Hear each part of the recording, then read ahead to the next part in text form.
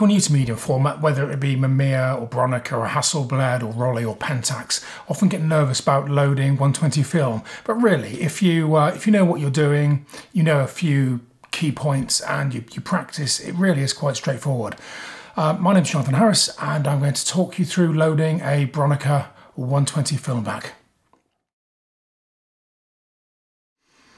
Okay, so the first thing to say is it doesn't matter if you're using the ETRS, ETRSi, the 645 equipment, or the SQAi equipment, the SQAi, or the 6x7 GS1 equipment. The fundamentals of loading the back are very much the same. This is a 120 6x6 film back for SQ. Okay, very quickly, first of all, let's just run through the anatomy of the back. Looking at the top, there are a couple of switches there that you squeeze together just to get into the back itself. On some of the older backs, that's a single switch, but really straightforward nonetheless.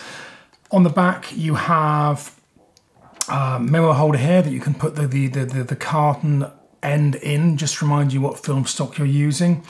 Over on this side, you have a little wheel that you turn to advance the film onto the first frame. We'll talk about that more in a minute. Just on the top there, you have the frame counter. Now on this side is the dark slide. Now with the dark slide, you do have to be careful that the dark slide is put in the right position. So if you can see here, you've got two little circle patterns. As long as both the circles are at the top, then it's perfect. If you happen to put the dark slide in the wrong way, then it won't lock all the way into the camera and the back won't come off the camera. It'll cause all sorts of problems. But as long as you've got the two circles at the top, the dark slide will push positively in and you're ready to go. Okay, so loading the film. First of all, just push these two little levers together. The back hinges down, and out comes the insert. You can do this on the camera, but it's a lot easier just to take it off the camera. Now, if you've just finished a film, the chances are the take-up spool, the plastic take-up spool there, is now on the wrong side. The take-up spool should be in the take-up position, which is the lower position. You can always tell which the take-up position is because it is the one adjacent to the wheel that advances the film.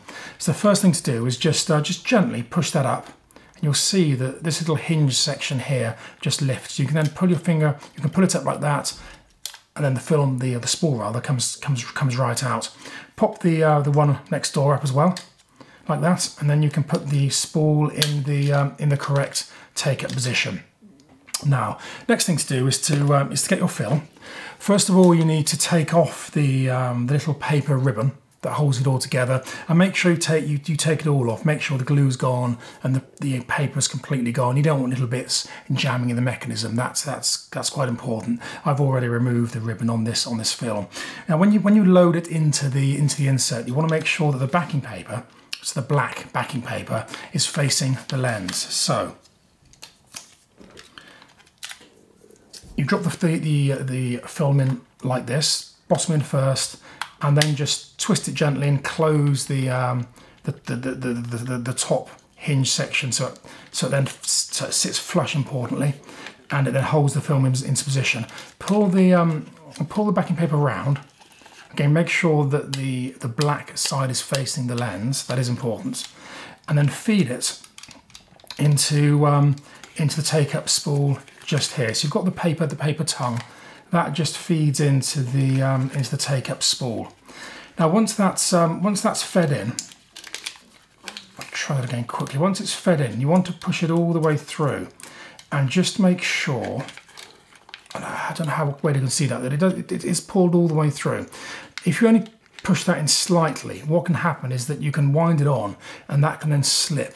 So as the camera advances, the film, it's not actually pulling the film through properly, so you can get overlapping frames and a whole load of issues. So at this point, make sure that is pulled right through, and then just gently turn the wheel on the bottom.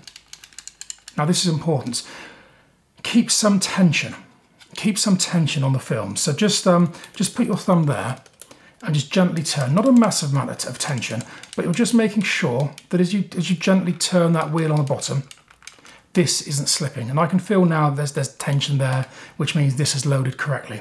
You want to just turn it around until you can see the arrow there lining up with the red arrow on the back itself. And once Once the film's in that position, it's now ready to go back into the back to be advanced to the first frame.